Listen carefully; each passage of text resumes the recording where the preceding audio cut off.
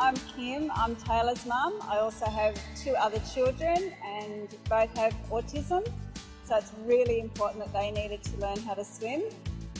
Taylor started swimming when she was about 3, her brother swam as well, but she started competing when she was 10.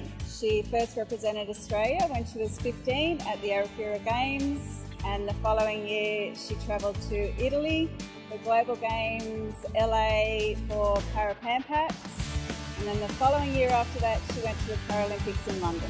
Swimming with the Y has been great. It's like a family environment at our local Y, and she's not segregated at all. Events like the Swimathon are very important because it helps raise money for children with disabilities, and it's very important that they get to learn how to swim.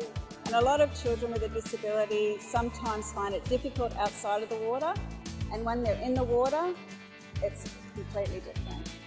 We just want to add that we're really grateful for the help that the YMCA have given Taylor in her journey. Without their professional coaching and that support, she would never have got as far as she has, so it's been great. The message I would like most to give to the people participating is just to have fun, and I'd like to thank those people that have supported the Swimathon because it goes to a great cause.